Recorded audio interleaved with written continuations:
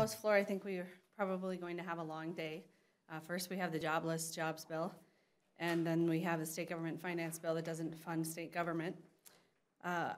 It's unfortunate that the jobs bill not only has no jobs, but it would roll back Minnesota's clean energy progress and the incredible economic growth and job creation that that has caused in the state. You know, still to this date, we've seen no bonding proposal either. So we have a jobless job bill and a complete zero on bonding. And those are the bills that should move Minnesotans' economic lives forward in the state. And we've just seen really an absence of effort by Republicans. And the choices Republicans have made at a time of budget surplus are just plain wrong. They've given millions of dollars to insurance companies. They've given millions of dollars in tax cuts to the super rich and corporations. And they have left behind Minnesota school children, communities that need job growth, and really the state as a whole. Also, at a time when we should be working together, we have an atmosphere of really complete partisanship and not even the respect to listen to people with different points of view. So at this point, I'll turn it over to Representative Mahoney, who will talk about the jobless jobs bill. Well, the jobless jobs bill, my question is, how much time do you have? It could, I've got an hour-long speech, but I probably shouldn't use it on the floor. Representative Garofalo and the Republican caucus has really not listened to the economists of the world. We are 8 years into a recovery, and we probably have our next dip sooner rather than later. Greater Minnesota has broadband issues. Representative Garofalo has been the Pied Piper of satellite dishes and satellite internet connections. He says up front, $7 million is too much. Is $7 million too much for broadband? And he has convinced his Republican colleagues that that's the correct way to go. We have had no committee hearings or anything in this bill about how do we develop the next workforce. What do we need in the next 5 years, 10 years, 20 years? There has been no discussion about that. And he blames the sped up scheduling. It's just a false narrative there. In his bill, it's all there are big things in his bill that he does, but it's the small things that really, really hurt. He's closing all the trade offices across the nation, across the world. Understand that in Minnesota, 200,000 jobs are connected to trade in the state of Minnesota, whether it's in manufacturing, ag, medical devices, intellectual properties, and that's all exported. That's 200,000 jobs in the state of Minnesota. $20 billion worth of trade, and he's closing the trade offices. That's a small item, but it's not a small item if you're one of those 200,000 people whose job is going to go away. His housing, he turns housing on its head. We have a program that serves 95% of workforce housing needs of this state. And he changes it into a market rate housing, which serves about 10% of this state. And then he cryptically in Ways and Means says, well, if the Housing Finance Agency does what I say, no written instructions, I'll fund you next year. I've had better promises from, oh, never mind. Never mind. And then the small ones. And I can go into the Job Creation Fund and the Minnesota Investment Fund, but 40,000 people in this state every year get their wages stolen from them by the very, very few bad employers. And Representative Garofalo had multiple bills in front of him. He did not hear one of them. How to increase the penalties, make it easier for the departments to go after those particular people, and easier for the department to get workers' money back. And I don't understand. Both Republicans and Democrats believe if you've worked for 8 hours, you should get paid for 8 hours. And now I'll get into the MIF funds and the job creation funds. Minnesota Investment Fund, Minnesota Job Creation Fund are two of the most successful programs, and approximately 65% of it goes to Greater Minnesota. He cut the funds in the Job Creation Fund, which you go to every economic development authority in the state, and they say that is the best program we have. It incentivizes, it's got good clawbacks, it's got good targets, and good accountability. It takes that small employer from 5 or 10 to 20 or 25. And I don't know any city, any small town in the state of Minnesota that wouldn't be very happy to have 5 more or 25 more jobs in their particular city or town. But apparently, the Republicans, when they vote for this bill, don't think that's an important piece. And then the Minnesota Investment Fund, the governor asked for, in total for both of these programs, $55 million. This bill today funds $30 million over 2 years. The Minnesota Investment Fund is a fund that we use as grants, forgivable loans, to help businesses go forward. We're using it this year, and I think this is a great idea, great for Thief River Falls, but $4 million of it is already spoken for to help DigiKey expand up in Thief River Falls. So when you take that all away, and all in its entirety, it's a jobless jobs bill by cut of 1,000 cuts. And Representative Garofalo's bill, as written, well, I hope it doesn't get to the governor's desk, but if it does, my advice after 20 years of doing economic development is to tell the governor to send it back to the committees. So with that, I could say more about energy, but I'll let that up to Representative Wagenius. Thank you. I'm going to talk about the energy portion of the bill, which is the smaller portion of the bill, but equally powerful in cutting jobs.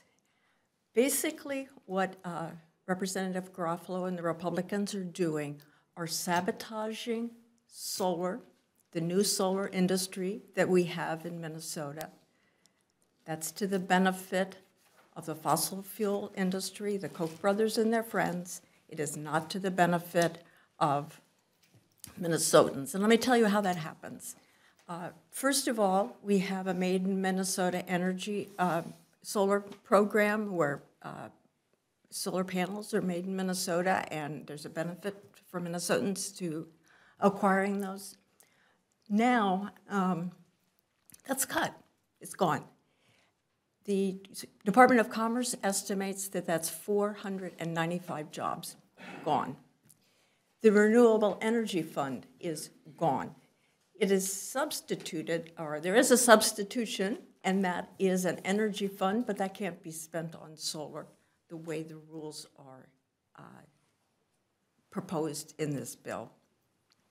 So you can, one of the interesting things to think about for me, and I'm getting the final number this morning, but Minnesota exports probably $1 billion in dollars to other states, not to Canada for hydropower, but to other states to purchase electric energy. To the extent we can keep some of those dollars in Minnesota with renewable energy, those dollars circulate in Minnesota, they make jobs in Minnesota, but what this bill does is say, keep those dollars flowing outside of this state to states that have fossil fuels. So that's one of the big pieces of this bill. Another big piece of this bill is a real power grab from the legislature to the executive branch. And the power grab is obviously in getting rid of the renewable energy fund and taking that money away.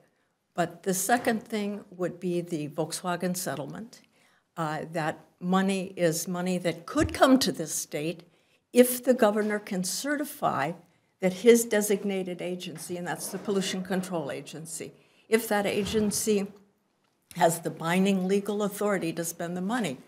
But what this bill says is no, the legislature has the final say on spending the money.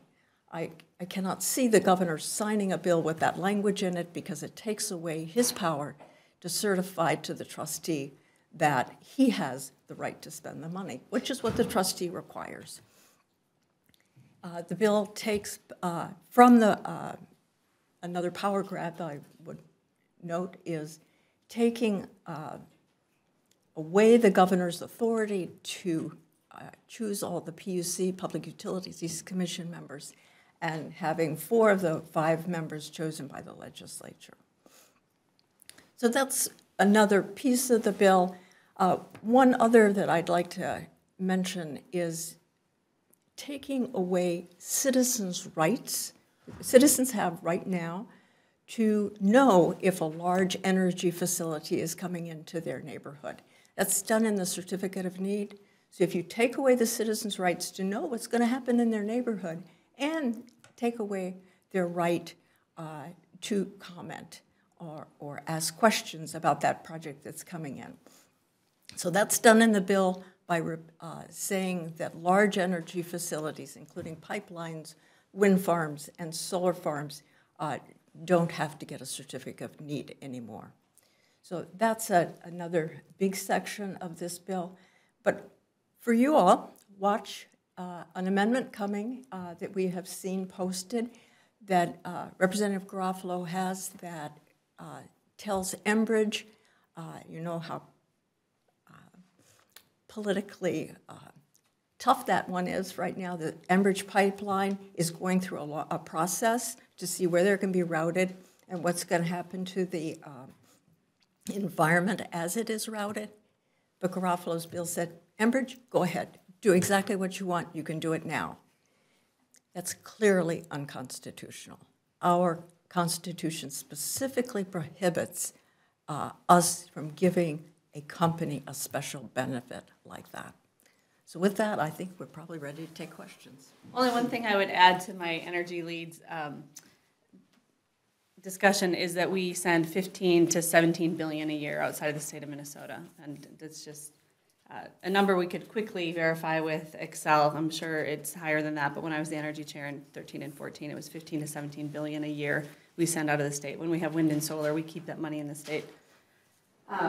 I don't know if, Sheldon, if you are interested in talking a little bit about the state government finance bill, briefly? If people have time for that? Yes, and actually, did you mention voice oil? I did not.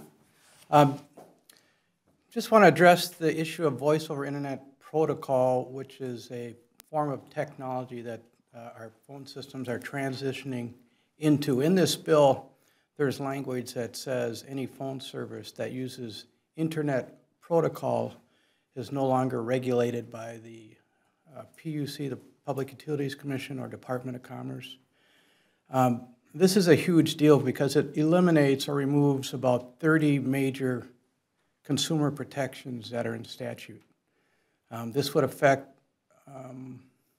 all the current cable phone services and quite likely the current incumbent telephone companies because they as well have IP components to their phone service. This is a huge takeaway for consumers, and it's something that, in my opinion, should be strongly challenged and opposed. So that's called Voice over Internet Protocol. It's a little bit obtuse or obscure and technical, but generally the idea is that you don't regulate a phone service based on technology. You regulate it based on the service that's provided. That's been the case for the last 100 years in the state of Minnesota. That's been the case of these consumer protection for the last 100 years. So I want to make sure that remains the law of the land, and there's an attempt by these major companies to change that by saying if something is IP, Internet Protocol, and again, that's just a technology, if that's used by a phone service, they no longer have to follow these basic consumer protections.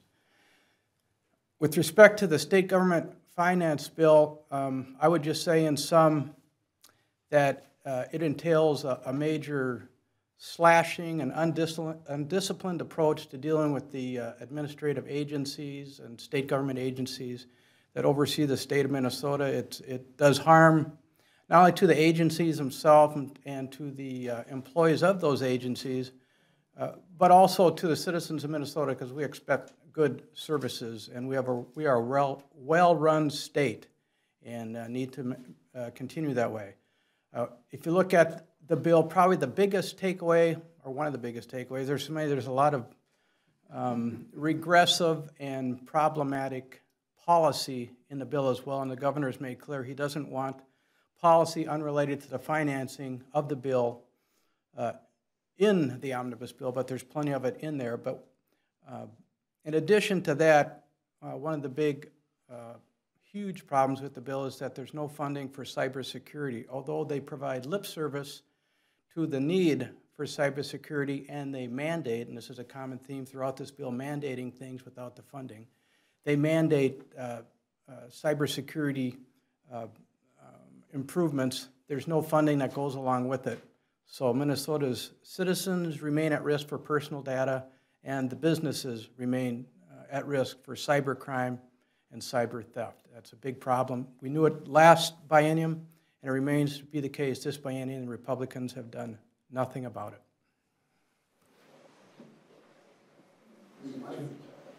Can I go to Representative Wagenius? Would you, we've seen in the House and the Senate, and the Republican sides, the chipping away at a lot of the solar, the funding, the solar programs. Where does this leave the solar industry in Minnesota after this bill? Folks who install solar, this is a new industry in Minnesota. It was kick-started really by the Made in Minnesota and the Renewable Energy Fund. So if you take away Made in Minnesota, the Department of Commerce has said 495 jobs just gone. One of the things that the folks, the solar installers said to us, that in 3, 4, 5 years, not too long, that solar will be cheaper than fossil fuels. And if they lose jobs in Minnesota right now, and that industry is gone, then in 4 or 5 years, other major industries from outside of Minnesota will come in. So we will lose that new industry we have, these new businesses that we have that have invested in Minnesota, and we'll just be substituting for something later. Is that? Yeah, you believe that the industry will be gone, that this will kill the industry? It was the Department of Commerce that testified that 495 jobs will be gone. And those are the new installers, the new folks who are working in making solar panels, but also installing. I hate to, but I have to because I wrote the bill. Add that there's two components to the solar industry in Minnesota, really. There are the large installers that are helping the utilities comply with the community solar statute and the solar energy standard, and there are the small residential installers.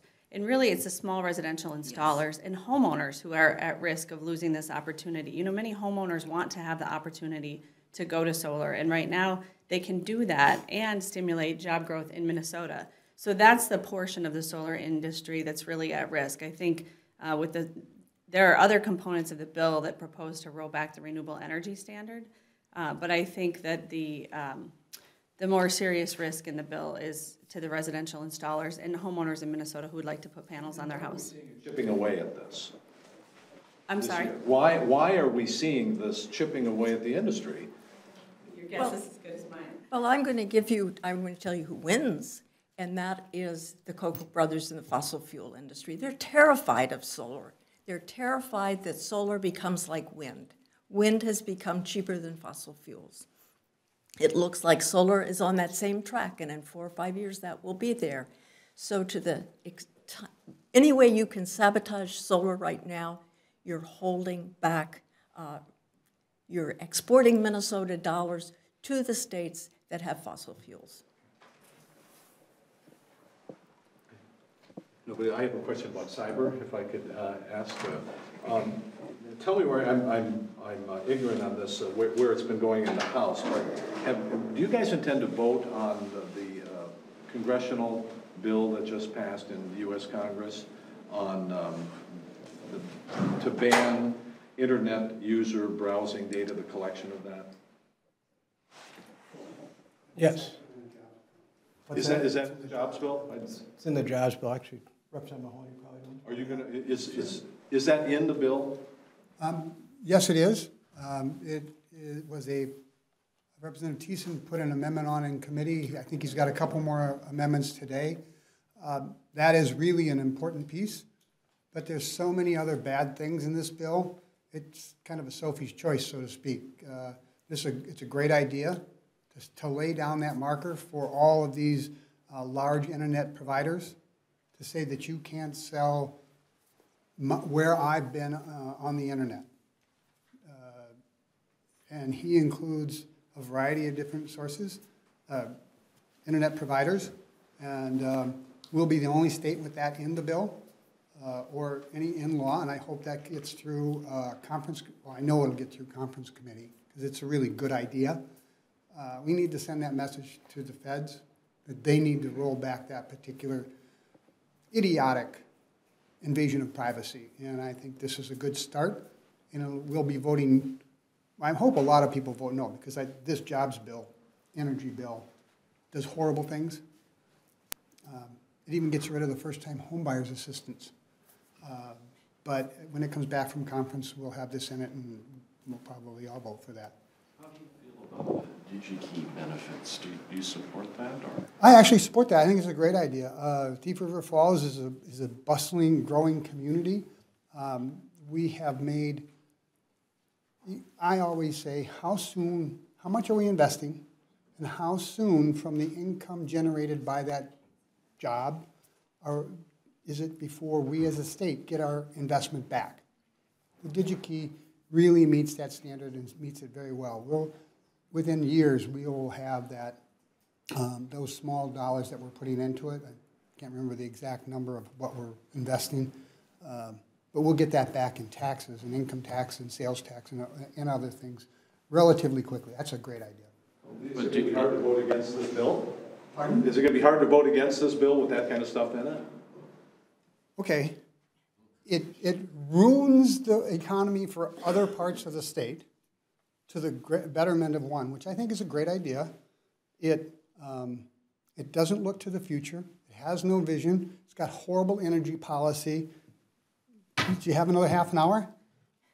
But you had another question. I'm sorry. Well, I was just going to say, do you have any discomfort in favoring this single project while getting rid of these or cutting these programs that could benefit more, or would you rather see DigiKey compete for these other resources within any other company? We have $1.5 billion surplus. It is foolish to not do DigiKey and fully fund these other programs, whether they're in the Job Creation Fund, the Minnesota Investment Fund, any of the small business help that we do. And we as a state make investments pretty regularly. The shrimp farm is one that we make that was in the bill. It's now out. It was an investment we've done riskier, but apparently they don't want to help greater Minnesota, southwestern Minnesota, or Marshall and Benson and all the other places, so, or are afraid to do it. Anyhow, I'm very comfortable with most of those. Most of those turn out pretty well. You only hear about the ones that didn't, like chopstick factories.